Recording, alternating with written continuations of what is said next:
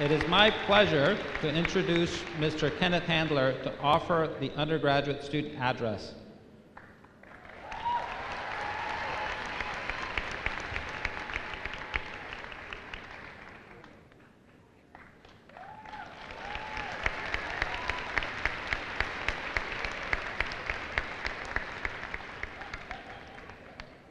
Congratulations.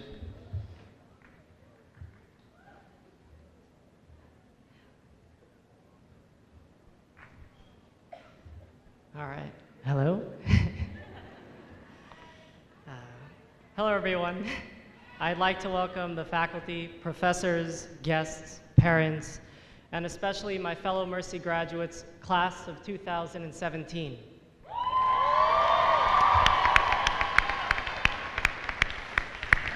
I consider it a good thing that no one here saw the expression on my face when I was asked to give the commencement speech. Of course, I was deeply honored, but being asked to speak in front of you all and encapsulate years' worth of hard work, study, and dedication is a particularly daunting task that I don't feel qualified for. However, as with many projects, assignments, and exams I've taken over the past years, I couldn't let my anxieties and my self-doubt stop me. So I told myself the same thing I've said before whenever the doubts crept in. You've got this, just do your best. So here I am, trying my best, hoping as I have for the past few years, to take advantage of the opportunities and experiences that are in front of me, and just maybe even have a little fun along the way. In reaching the culmination of my 4-year journey, I thought a lot about how I began, and of how much I've grown from then until now. Although I tell myself now, just do your best, it's not an inherent quality. Through learning to concentrate on doing my best and not on what could, should, maybe, or even would go wrong, I've ended up exceeding my own expectations. That thought process of just do your best and stop worrying so much about the results is something that I've learned throughout my studies at Mercy, and aside from the technical skills and knowledge, is what I'm most grateful for. Now, it did take quite some time for the mantra, just do your best, to crystallize in my mind and begin to affect my thoughts, my actions, and approach to life and learning. But the idea began to form in my very first semester. I remember my freshman year, some of you might also. It was English 111 with Professor Cancino. I had just turned in my very first essay. I thought to myself, man, this is great. I'm finally here. I was pretty proud of it, and I thought I had every right to be. Well, my pride was pretty short-lived because I got a C on that essay. But my professor, he actually filled the entire essay with notes and corrections. He took his time to help me improve as much as possible. And not only that, but he said he'd give me the opportunity to resubmit the essay for a chance at a better grade. He thought, and I'll quote it because I don't always think this, that I had potential. Now, seeing his notes and realizing he cared about me spurred my own desire to improve. So the very next week, I went ahead to the Dobbs Ferry Writing Center in the library to go get some help. Now, the tutor there was pretty blunt, and she told me, well, had you been in my class, I'd have failed you for this essay. No C, just a fail.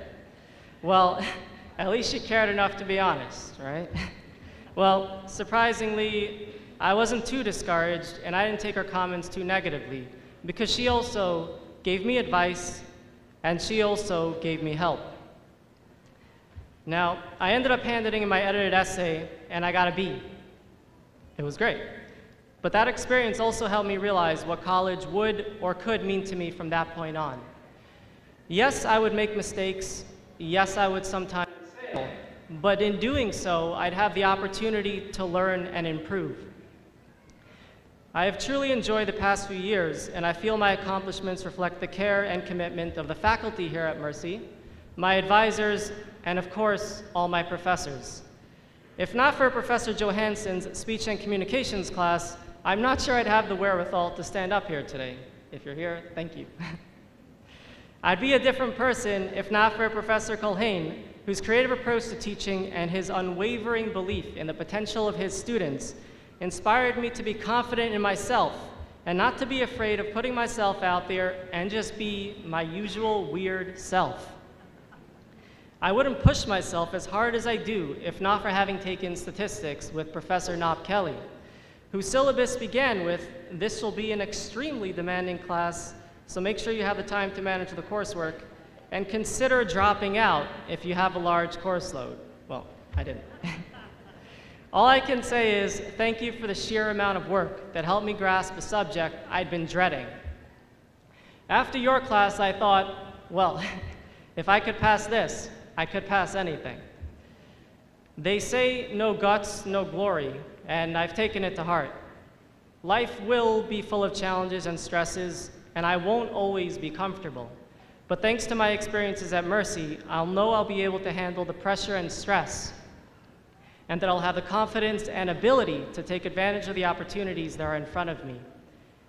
Each of us here will have had different experiences, but we've all had those classes which fundamentally changed the way we thought about ourselves and the world, and which left us feeling as though we'd grown, both in terms of knowledge and as an individual. And as we all leave here today, I know that what each of us has gained is only the beginning. I know that we will continue to grow, to learn, to strive, to persevere, and ultimately, as each one of us has today, to succeed. So I'll leave you with the message I keep telling myself: keep doing your best. Thank you.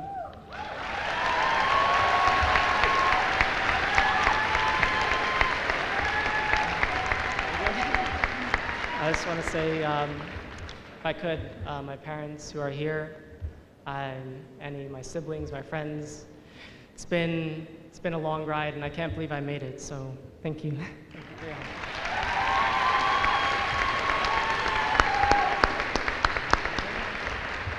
Thank you, Mr. Handler. Congratulations.